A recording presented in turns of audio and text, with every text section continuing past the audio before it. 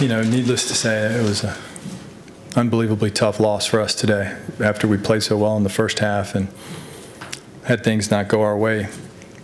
The second half, we had quite a few injuries today.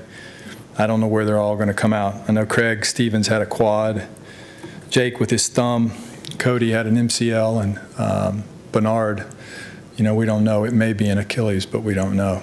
So, and a couple other guys were banged up. But anyway, there was a lot of things that went on in that second half that could have gone either way, and it just didn't seem to go our way. A lot of it was self-inflicted, and those are the things that we've got to eliminate if we're going to win football games.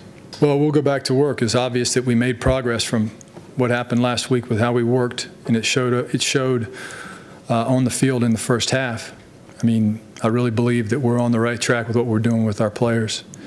People, you don't want to hear that, but there was a lot of factors that were involved with that decision. In half of a yard, you feel like we could get it, and we didn't. Well, I think you have to identify what the problems are and be willing to make changes. That's what it's all about. I'll have to look at this game and see, what was called, why it was called, and then if we can make changes, that's something that you have to do. You said you're limited in what kind of changes you can make with only 53 guys. So is it conceivable there are things that need to be changed in this franchise that have to wait until next year?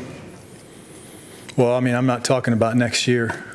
I'm worried about trying to address what our issues are right now. I don't know where we're going to be when we come back from an injury standpoint, Paul, but we'll continue to work the way we've worked, and we'll clean those things up. If it means we can play other guys where we can, we will.